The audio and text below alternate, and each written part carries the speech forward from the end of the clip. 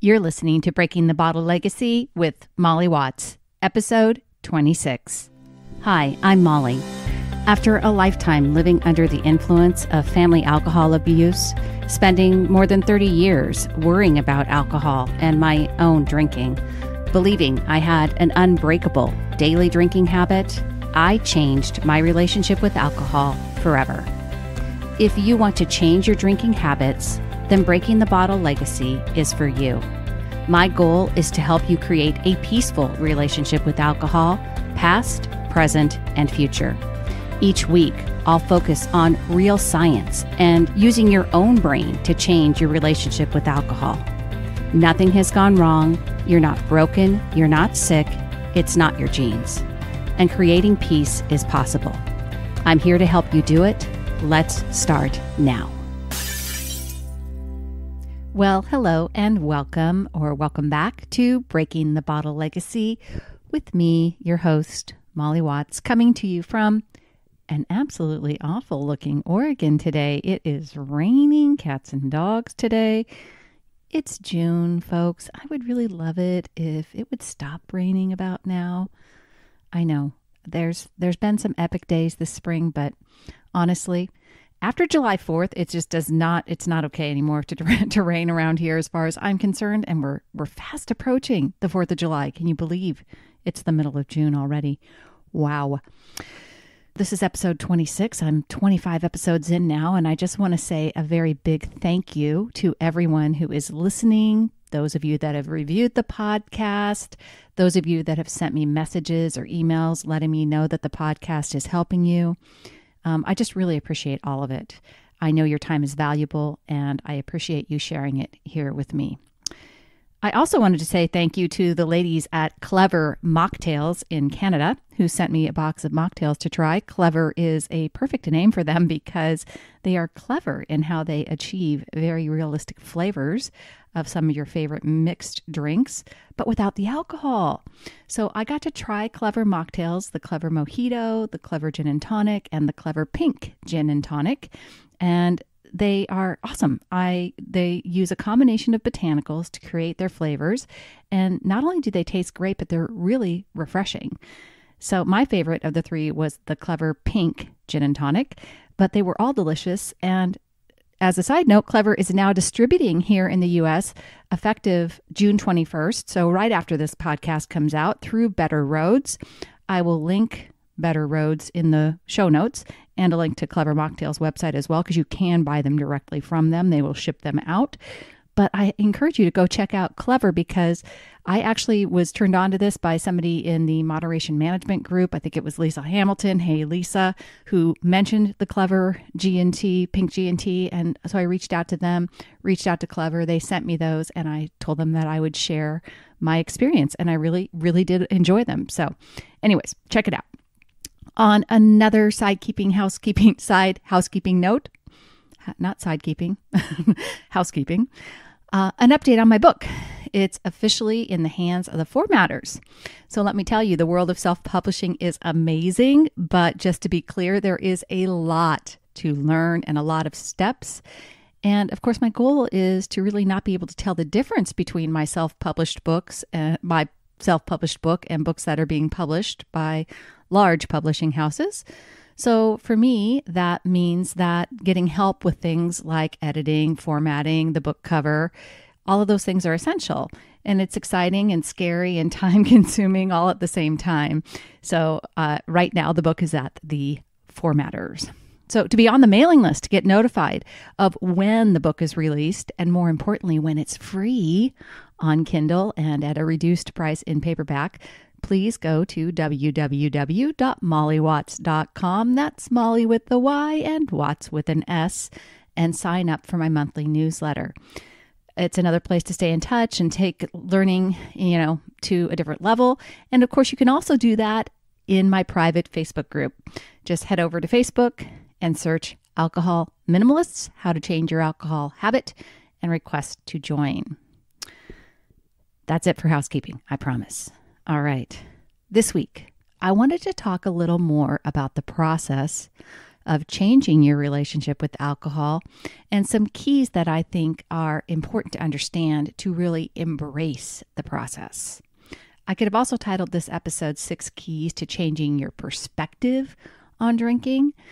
Either way, internalizing and accepting these key ideas will hopefully help you create successful change this time around when it comes to your drinking habits. And for those of you that are new around here, as a reminder, I am someone who drank daily. I was considered by the NIAAA, the National Institute of Alcohol Abuse and Alcoholism, as a heavy drinker, both on a daily basis, which for women, as a reminder, is anything more than one standard drink. So sorry, ladies. But I was also a heavy drinker because I had more than 1 day per month that I was binging alcohol, which by U.S. standards is anything more than 4 standard drinks for women in 1 day. And I will link those guidelines for both men and women in the show notes. But on average, for 30 years, I would estimate that my weekly alcohol consumption was around 25 standard drinks, and there were no alcohol-free days whatsoever. So a good night for me would have been only 2 beers on a weeknight, but honestly, I preferred not to count a lot of the time because I was really anxious about my drinking, and I knew in my heart of hearts that my drinking was not healthy. I also firmly believed that I couldn't change my habit, and fear of not being able to quit and what that meant kept me drinking and stuck for years. I believed that it was an either or, that I either had to stop drinking altogether to be quote unquote sober or keep drinking like I was, which I reassured myself wasn't an alcoholic behavior like my mom. So I could accept the anxiety and unhealthiness that I felt as just my lot in life. As an adult child of an alcoholic, I genuinely believed that I had a genetic predisposition to desire alcohol more, and I just would be constantly stuck managing alcohol so that I never crossed the line to become an alcoholic. I fearfully managed alcohol so that I would not cross a line. So now, of course, my relationship with alcohol is completely different than it used to be. And so are my drinking habits. There is no more anxiety. I have no worry or fear that I'll start drinking every day or that I'll drink beyond the limits of low-risk drinking. I am at complete peace with alcohol, and I include it in a minimal way, maximizing my enjoyment and minimizing harm, which is what being an alcohol minimalist is all about for me. So I've said it on the podcast before, and I think it's really important to note that I didn't get here overnight. It took me 2 years of working on my drinking before I ever did a full 30-day break. And it wasn't until after my first year of working on my habit that I consistently followed the guidelines for low-risk drinking. Along the way, I was learning and using the result cycle. And if you don't know what I'm talking about there, go back and listen to episode number 11, which I will also link in the show notes. But the short of the result cycle is that your thoughts create your feelings, which lead to your actions. You have to figure out how to use your brain to change how you are feeling and not turn to alcohol to help you feel different. And that was the real thing that was different this time around, was learning how to manage my mind and understanding how my own thinking was driving my drinking habit. I also talked about in episode number 13, my toolbox, which includes 4 tools. 1, planning for drinks ahead of time. 2, compassion and curiosity for off-plan drinking. 3, alcohol education. And number 4, community. And I used and still use all of these tools to maintain my peaceful relationship with alcohol. So these keys I'm going to talk about today are really woven into the background behind both of these things, the result cycle and those 4 tools. And I realized that looking back, these keys were there and are really what underscored my success this time around. So here we go. Number 1. And this may be not too surprising, but accepting it is really paramount to your long-term success. Here it is. Change is simple, but it's not easy. Now, I almost didn't share this idea because honestly, I think when it comes to changing alcohol habits, people have a lot of thoughts already about how difficult it's going to be. And of course, that very thought keeps them from even trying to change. And that was me for many years. I convinced myself that the process would be so hard and so awful that I'd have all this desire to drink and I just have to grit my teeth and suffer through it. That, of course, I never wanted to get started, right? But I think it's important to understand that nothing I'm telling you about this process is difficult to understand. It's not going to take you hours of study to start. And just because it's simple doesn't mean that the change is going to be easy. Our brains are designed to automate systems and to be as efficient as possible. And change means that you have to rewire and override likely years of habit processing in the brain. It's simply not going to happen overnight. It's not going to happen in a sustainable way if you're not digging into the results cycle and changing your thoughts around alcohol. I remember a time when I used to think that by taking a week-long break off drinking, I could prove to myself that I didn't have an alcohol problem. Now, of course, those times I'd try to make a week-long break and I'd fail in the middle of the week and just kind of sweep it under the rug and rationalize why it hadn't worked and how I still really wasn't having any big issues with drinking. So back to my habit I went. I focused on the action of drinking and absolutely had no tools or any connection to the why I was drinking in the first place. And once I made the connection between how my thoughts were actually creating my desire to drink, that was the beginning of real change for me. Even understanding how my brain was working to create desire, changing those thoughts wasn't easy in the beginning. It took time to unwind 30 years of daily drinking and all the stories I had been telling myself really since childhood about alcohol. What I want you to hear about this was that it wasn't easy, but it also was possible. I had the power to change my thoughts, and realizing that I could do it and that just because it wasn't easy, I was totally capable of doing it was key. Number 2, change is incremental. The first 2 tools in my toolbox, making a plan ahead and planning ahead for off-plan drinking, are simple. We just talked about it. But expecting yourself to just jump in and be perfect from the get-go in either of these areas is unrealistic, which is why key number 2 is that change is incremental. Your success is going to build on itself, and when you start with making a plan ahead for drinking, that's really the first building block for success. So, and by the way, just so you know, I would say that it is probably the biggest spot that people get hung up on. They want to keep living with their in the moment impulse brain and leaving it up to how they feel in the moment to decide how much they'll drink. If you really want to change your relationship with alcohol, you have got to plan ahead. 24 hours ahead of time is my recommendation. I really don't care in the beginning, especially if you even stick to your plan. We'll get to that. But I hear people all the time dragging their heels on making a plan at all. And it's because they aren't sure how they'll feel on Friday. They aren't sure if they can follow the plan. So instead of trying to make one, they just don't make one at all. And I talked a little bit about this in episode number 17, trying to moderate and hoping to abstain. So go listen to that if you're stuck in the not making a plan mindset. If you accept the idea that change is incremental, then you can meet yourself where you are at. And that's exactly what I did when I was first making my plans. I was just looking back at my plans in early 2019, and here's what my beginning plans looked like. On weeknights, I was planning for 3 drinks per night, and on weekends, it was 4 on both Friday and Saturday nights. And on Sunday, my best day, was 2 drinks. But I was committed to planning ahead and taking the decision out of my impulsive reward center brain and into my logical, goal-oriented, future-focused prefrontal cortex. Once I established that I could plan ahead, that I could stick to my plan, Then I started to reduce the number of drinks, and I did that incrementally, not overnight either.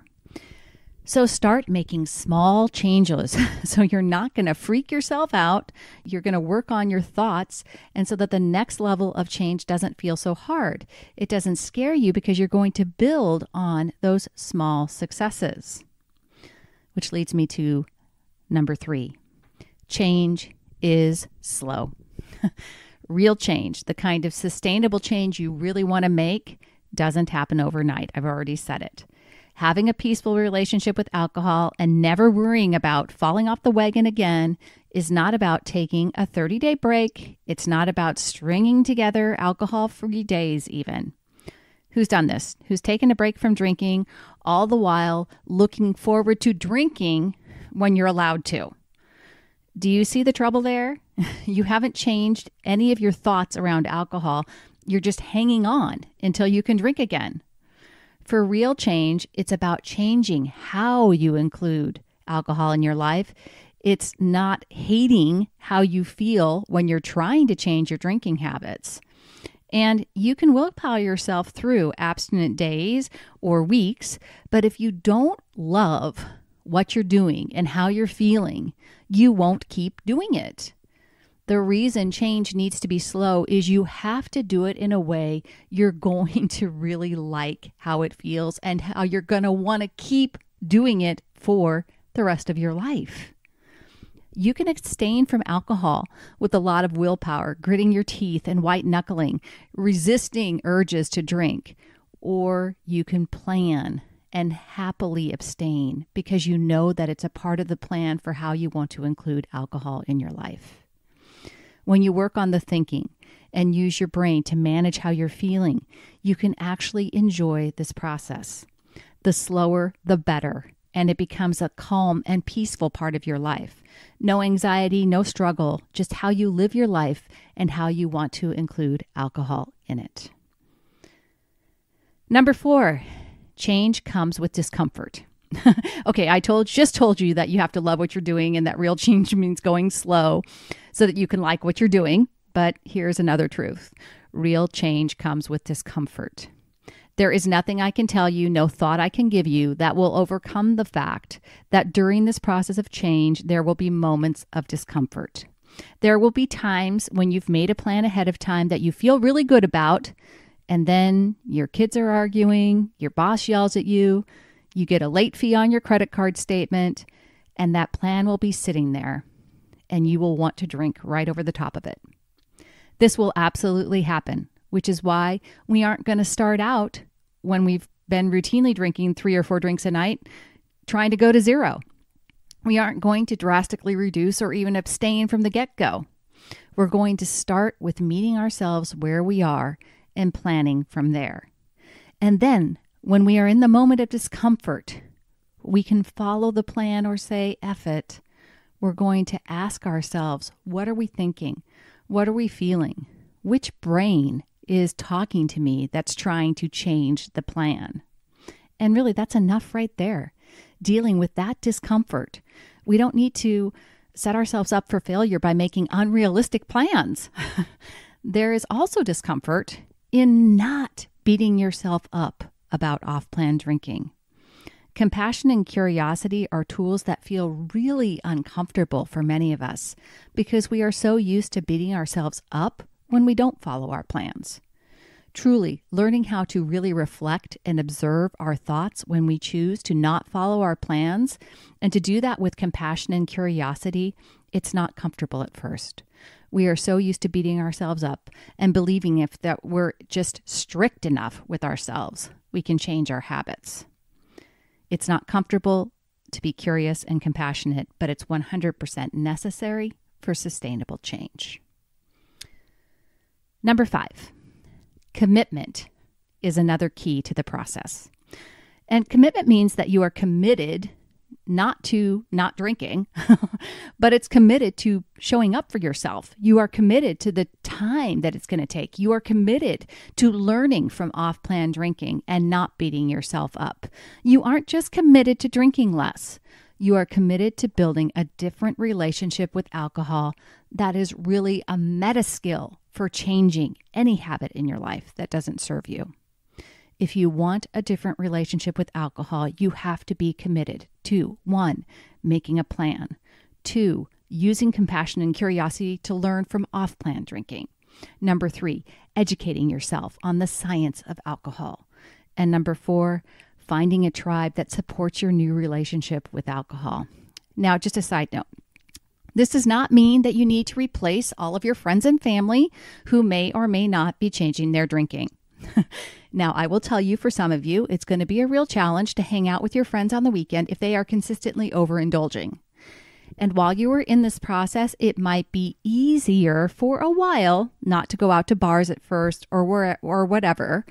But when you have spent some time living with your new relationship with alcohol, like I have now, it doesn't matter whether I'm out with friends, if I'm at a bar, or going to a party. My plans for alcohol don't change, and I don't worry about how drinking or not drinking will impact any event.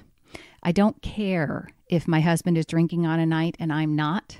It's just a non-factor for me. I don't think to myself, he's not supporting me. I don't think he's trying to tempt me. It has no bearing. His behavior, his actions have no bearing on my own relationship with alcohol. So the tribe isn't about my family and friends. It's, for me, online support groups. It's the experts that I listen to, and it's finding support that aligns with my thinking in reading material and listening. Like I said, it's that kind of tribe that I want you to find that aligns with your new thinking on alcohol. The change for me happened when I committed to all the parts of the process, and I found people who helped me change my thinking and helped me stay committed. I will link to a couple of those groups in my show notes, so I highly encourage you to get involved with a tribe. Which leads me to number 6. Number 6 is you have to promise yourself that you're not going to quit. Now, this time around, I promised myself that no matter what, I would keep going, and I would not allow anything or anyone to make me give up. I kept telling myself that I could and I would figure this out once and for all. You have to promise yourself that you will not stop trying, and you will not use your mistakes as evidence that you can't do it and quit trying. You won't let a binge mean that it's not possible for you. You won't allow a bad week to mean that you need to start all over again. You'll repeat the mantra, progress, not perfection, until you are absolutely blue in the face, and realize that sometimes progress is simply being aware of the fact that you didn't make a plan ahead of time. You will be persistent with yourself and stop using bullshit excuses as to why you can't make a plan. If you have some old crappy thoughts that keep coming up, like, I'll never stick to it, I always screw my plan up, you have to recognize those thoughts and stop listening to them. Make a plan anyway. Just because you think something doesn't make it true. You have to keep going with your thoughts until you find one that makes you feel like you have your own back. Keep going when you want to quit. And you need to tell yourself, this time is different because we are not giving up. We're going to solve this issue this time. It's not going to happen overnight, and it's not going to be easy, but it's going to happen. I'm 2.5 years into this process, and I still have off-plan drink nights. The difference is that I don't beat myself up. I don't use it as an excuse to drink again the next day. And I know that this time it's different. And when I drink more than I intend to, I am compassionate and curious with myself, and I recalibrate my week from right there. I decide right then, what's the next best choice I can make today? I don't dwell on what happened yesterday. I'm not going to shame myself into being better. And I need to remind myself that I simply don't talk to myself that way anymore. Changing how you talk to yourself, the conversations you are having with yourself, this is a huge difference. I don't believe it when my brain throws out those crappy thoughts anymore. I just see them and recognize them as the kind of thoughts that I used to have that made me quit trying. All right, to recap, 6 keys to changing your relationship with alcohol for good. Understand that change is simple, but it's not easy. Change is incremental. Change is slow. Change comes with discomfort. Change requires commitment. And change means never quit trying. Keep going. Don't stop for any reason. All right, that's all I have for you this week, my friends. Until next time, choose peace. Thank you for listening to Breaking the Bottle Legacy. This podcast is dedicated to helping you change your drinking habits and to create a peaceful relationship with alcohol. Take something that you learned in today's episode and apply it to your life this week. Transformation is possible. You have the power to change your relationship with alcohol now. For more information, please visit me at www.mollywatts.com.